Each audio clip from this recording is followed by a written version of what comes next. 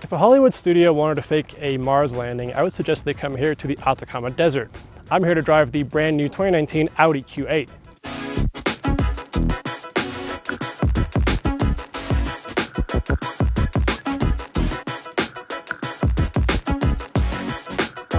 The Q8 is the new face of Audi's SUV family.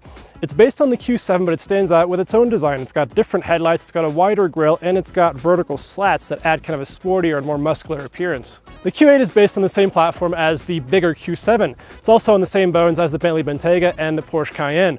Compared to the Q7, you can tell it's shorter, it's lower, and it's also a little bit wider. The sporty design continues as you look at the side of the car. It's got a much more rakish roofline than the Q7, and Audi infused styling cues from the Sport Quattro, which is the iconic coupe that dominated rallies in the 1980s. The Sport Quattro styling cues include the pronounced wheel arches and the wide roof pillar. The Q8 is also the first Audi with 22-inch wheels, which you can see on our test car. Out back, it's a mix of modern and classic styling cues. The light bar comes from the latest A7, while the black panel is again from the Sport Quattro. The base Q8 comes with a twin-turbocharged 3-liter V6 engine that makes 235 horsepower. It spins the four wheels through an 8-speed automatic transmission and Audi's time-tested Quattro all-wheel drive system. Audi put a big influence on technology while developing the Q8. It splits the cockpit into three parts.